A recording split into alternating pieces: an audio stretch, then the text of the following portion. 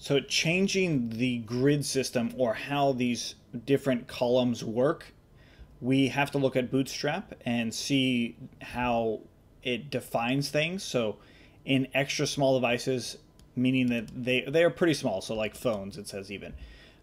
Column extra small, tablets, column small, desktops medium, large.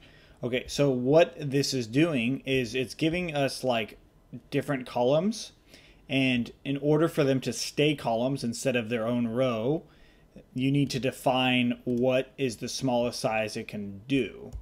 I'll show you an example. Now, if we go back into base.html and we're going to scroll down to here, let's change these to column large 4.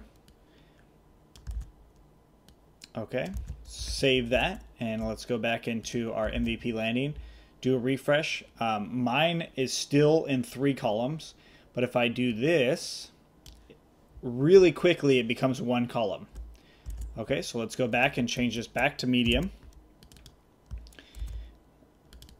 And save it, then do a refresh. Now it goes back to the columns, and if I do it a little bit more, makes it a full row. So if we change these to small or extra small, it's going to stay as columns. Let's just change it to extra small just so you can see it. It's going to stay as columns for a very long time. And then once it gets to about the phone size, it looks like it's, or actually even as the phone size, it's going to stay as columns. That doesn't look that great, so we should just change it to small. And you can play around with this as much as you want, but just keep it in mind that these different column sizes and how they work is pretty important when you're designing this. Now that looks nice. So if I make it a little bit bigger, let's see, when it comes back to columns, it should come back relatively there. So that's small. That's when it's going to be columns. This is probably about a tablet size. And then we make it a little bit bigger and it stays as columns.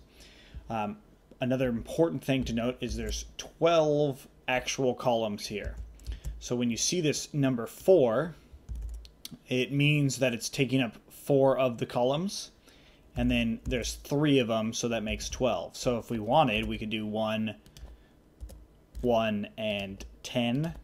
That would make 12. It does look awfully funny, but it works that way. So just keep that in mind when you're making this site. And also if you want to have more columns, if you want it to be 4 across instead of 3 across, you would change these to 3, including the last one. Save that, and there you go. Now you have those different columns. And that's pretty much the basics of changing the columns. Now with buttons and stuff like that, we can go back into our CSS, look at buttons to change the color of the button. We just add these classes to it. So the default class is this one right here. So if we wanted to change it to default, we could go back into Komodo Edit and look for that button up here. So here's that button. Change BTN success to BTN default, save that, go back into MVP landing, do a refresh. It stays as default. Oh, sorry, up here it changed to default. Let's go back into the Jumbotron so you can see that one too. BTN default, refresh, and there you go. It goes to that default color as defined here. And then if you just want it to be a link, but it's still like the size of the button, you can just change that in Komodo Edit wherever you see BTN dash something. There, now it's a link. We don't like that, so we'll keep it as default. And of course there are other options like the different sizes, and all you have to do is add this as a class, and you'll see an example of it right here. And of course what I showed you with the CSS stuff, you can change the default color for these by going to inspect element. So this color right here, if you wanted to for some reason change these colors, you could. You just need to define that in the CSS. So just keep that in mind too. That's how you would change all those default button colors and stuff like that.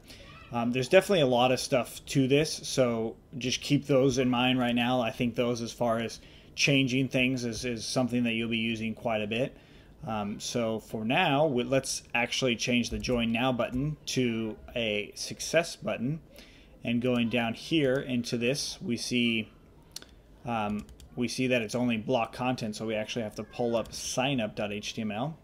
Input type, now we can add this class of BTN and then BTN Success. And if we do a refresh here, that changes it to that.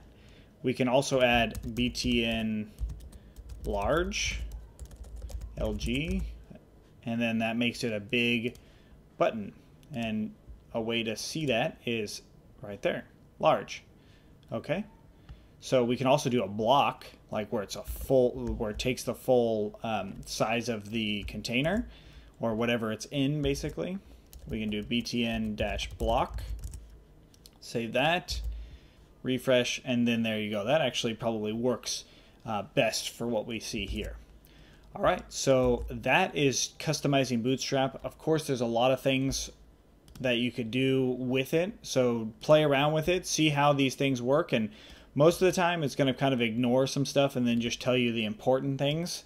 And I will try to add more examples of this stuff as we go forward, but for now that's probably pretty good for our buttons. And again, you can customize the coloring and all that. So in the next one, we're going to finish up kind of this Join Now button and like actually use more Django stuff, and then we will create the password protected content stuff. Okay, well, we'll see you soon.